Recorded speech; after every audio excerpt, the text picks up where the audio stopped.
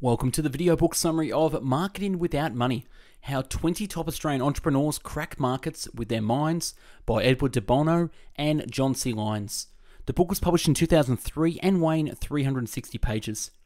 Reveals how 20 of Australia's finest contemporary entrepreneurs have managed to crack new markets with little or no financial backing, stealing a march under the very gaze of the supremely better resourced and well-entrenched opposition. Shows how to apply conceptual creative entrepreneurs discovered and implement new business, product and service concepts which remove them from the rat race and which create a new race in which they can lead. The book is available on Amazon with the link in the description if you like what you hear. So without further ado, I bring you the book summary of Marketing Without Money. Don't try to be all things. Be famous for just one thing. We are doing a very simple thing. We are a facilitator only, taking people to the top of the bridge. Our job is to enable our customers to make heroes of themselves. How narrow is your target market? Frequently, it is better to define what you do in terms of what you do not do, being quite harsh on your choice of markets and the products and services you deliver. Seldom is failure attributed to too narrow a focus. What is your creed? Technology one's creed. We innovate to provide solutions and services that will make our customers successful. If competitors are doing things a certain way, let us learn from them, but there is always a better way. We do our own thinking. We do not allow others to do it for us. Answers come from our own ingenuity. Invent different and better ways of working. We strive and are passionate to find a better way.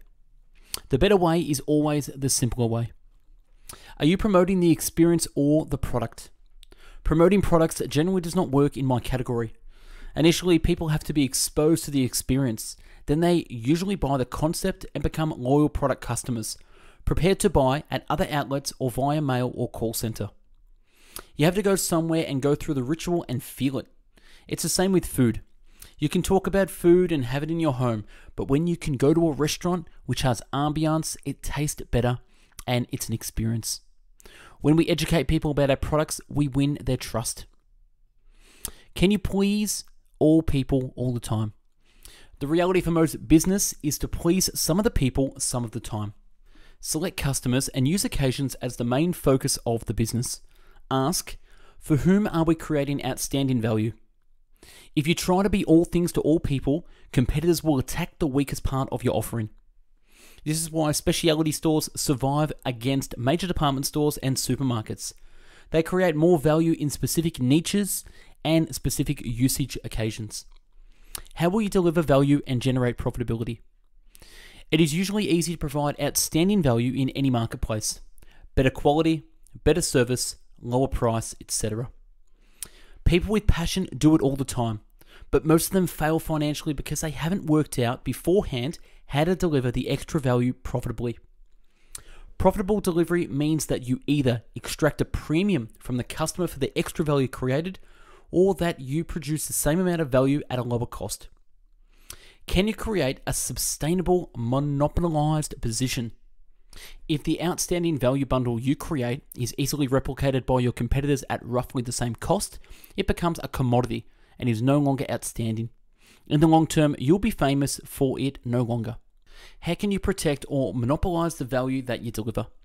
Develop an exceptionally efficient system, a formula for providing value and for building and maintaining your famous reputation for that value. However, quite often, companies and products manage to sustain the perception of outstanding value long after the reality has been lost.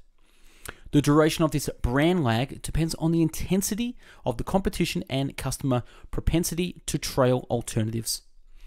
How can you anticipate new value? One of the serious limitations of conventional market research is that customers cannot tell you what they want until they know what is possible.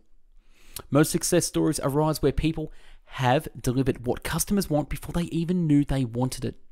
What we did, however, know beforehand is that we would like products and services that would make our lives easier, convenience value, provide us a healthier, less stressed and happy family and work life, quality of life value, provide escape from boredom or too much to do, distraction value, and make us feel good about ourselves and cause others to admire us, self-importance value. How do you create talk-worthy content? The first step in creating talk-worthy content is to make it of compelling interest and relevance to the target audience. The linkage between what you would like Paul to talk about and what you would like to sell them must be obvious, but the two should not be confused. A fascination with things that are different is an important human trait. Provoke attention. Activate their minds to try to establish your logic. Set a challenge, like at bridge climb. Cave knew it was going to be hard to win the exclusive right to give people the climb of their life. From the outset, he engaged the public in his battle, which has become their challenge. Authorities eventually reluctantly granted permission. Now, bridge climb challenges customers to prove that they can do it. Copy the best ideas from around the world and bring them together under one roof. Dick Smith.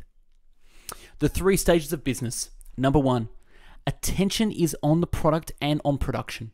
Getting the product out there is all important. Number 2, attention is on the competition. How can we do better or at least keep up? And number 3, attention is on integrating into the complex values of the customer and seeking to achieve repetition through concept design. Examples is the automobile industry needs to move on from the competitive stage to the integration phase and recognize that customers have lots of other problems and opportunities related to car ownership. The airline industry is still stuck in the competition stage. Booking seats online is minor. The whole business of air travel is clumsy, cumbersome, and highly inconvenient. Possible solution: vertical takeoff aircraft from city centers. The computer industry is in stage 3. The emphasis is on connectivity and networks. The 4 fundamental value drivers. Number 1, convenience. 2, quality of life. 3, self-importance. And number 4, distraction. When manufacturing value factor, consider the types of values associated with the 4 fundamental value drivers. Types of value. Number 1, perceived value. The most important, add value. Number 2, real value. Reality is value means very little unless it is also perceived. And number 3, gateway value. Timekeeping in a watch is only a gateway to selling jewelry to men. Men will often not wear jewelry unless there is an excuse of telling time with it. And number 4, context value. Water can be sold at high prices to thirsty people. All values are contextual.